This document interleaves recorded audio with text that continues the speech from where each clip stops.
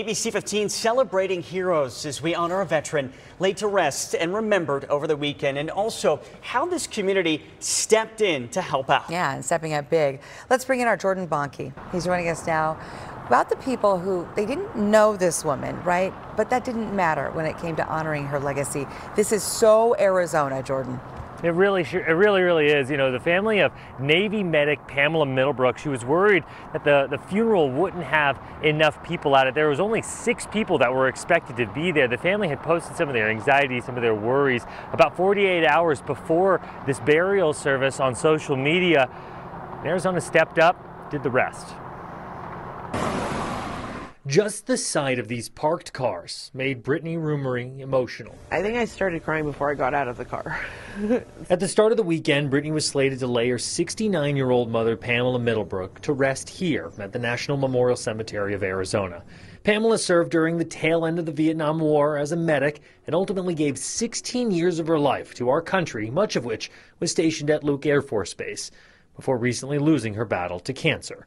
Brittany says her mother cherished her time serving, but left a greater impression on her kids and grandkids. She loved these kids more than life itself, and I see a lot of her in my oldest.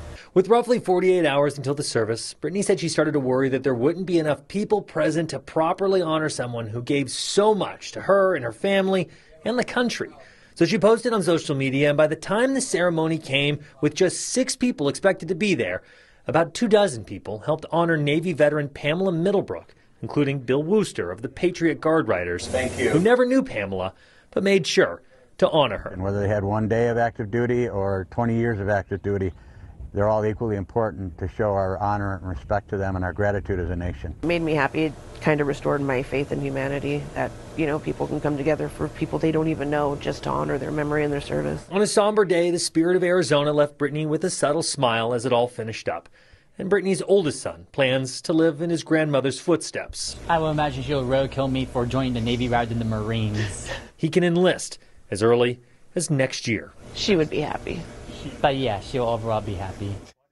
Now, even though most people that were at that burial service didn't know Pam, Patriot Guard Riders shared with me that's exactly what they do. They even said that later that day they went to Surprise so that they can show up in numbers for another fallen veteran over there. We put more information on the Patriot Guard Riders on this story on our website at abc15.com. They even came equipped, shared a few kind words through a poem.